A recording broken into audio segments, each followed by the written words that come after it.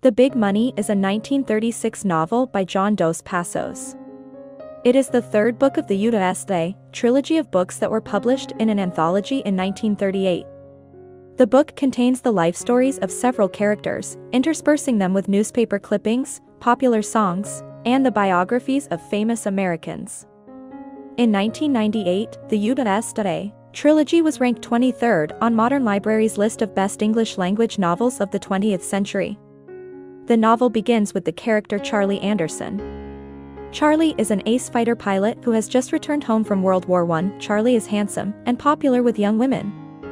He maintains relationships with several girls, but is reluctant to marry any of them. After his mother dies and leaves him some money in her will, Charlie invests it in an aviation project. Charlie gets several engineering jobs and begins to make a name for himself in the commercial aviation world. He also maintains an active social life, which leads to him drinking too much and going into debt. Eventually, he takes a lucrative job in Detroit that also allows him to work on his personal aviation project. He marries Gladys Wheatley, but their relationship quickly cools. While testing a prototype plane, Charlie crashes. His co-pilot is killed and Charlie is badly injured.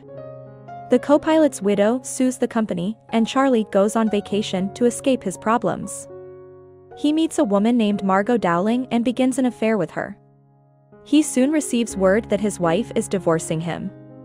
Charlie continues to see Margot casually. He is deep in debt and conceives of an insider trading scheme with a senator friend of his. After a night of drinking, Charlie picks up a girl and takes her for a drive. Their car stalls on the train tracks and they are hit by a train. Charlie ends up in the hospital, where he is visited by Margot, who asks him for money, and by his brother Jim, who asks for power of attorney. The second major character in the novel is Mary Finch, a young woman from a wealthy family.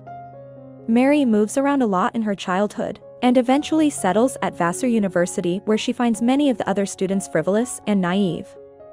Mary and her roommate Ada spend their summers doing charity work. Eventually, Mary is forced to leave school to take care of her sick father.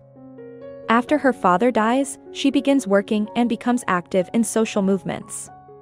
She begins dating George Barrow and starts to do volunteer organizing for his socialist organization. Mary gets pregnant and is worried that George will pressure her to marry him. She is surprised when George insists she get an abortion instead.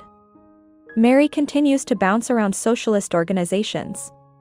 She breaks up with George and begins seeing a famous organizer named Ben Compton. Mary wants him to propose, but Ben tells her he doesn't want to get married.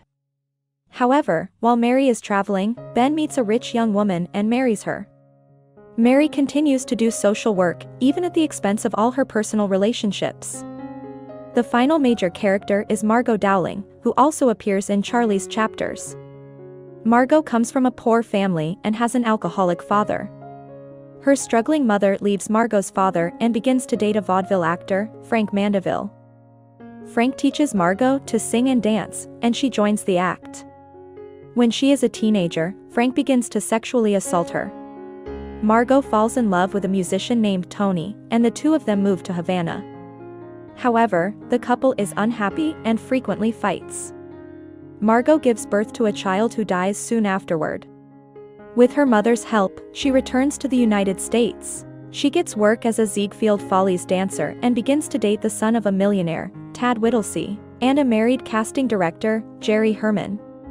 Tad takes her on a vacation, where Margot meets Tony.